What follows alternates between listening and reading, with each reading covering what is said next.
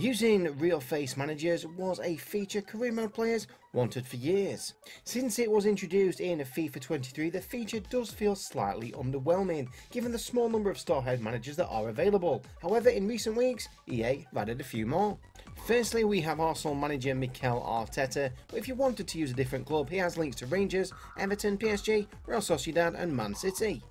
Next up, we have the recently appointed Everton manager Sean Dyche, but if you wanted to use a different club, he has links to Watford, Burnley and Nottingham Forest. England's under-17 World Cup winning manager Welshman Steve Cooper is the manager of Nottingham Forest, but if you wanted to use a different club, he also has links to Swansea City.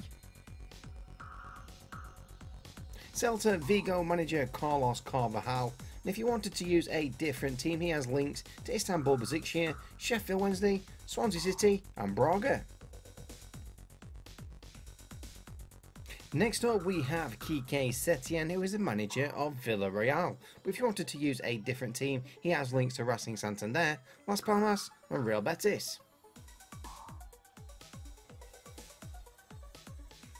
Pablo Makin is the manager of Elche, but if you wanted to use a different team, he has links to Espanyol, Girona and Deportivo Alaves.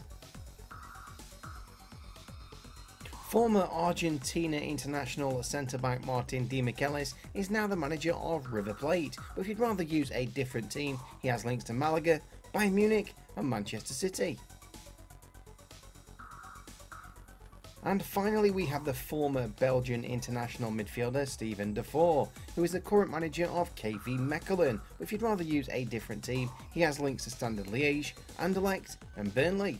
So if you were thinking of starting a new FIFA 23 career mode with a real face manager, then you are welcome. Thank you so much for watching this video. Please remember to tune in next time. Until then, it's FCG out.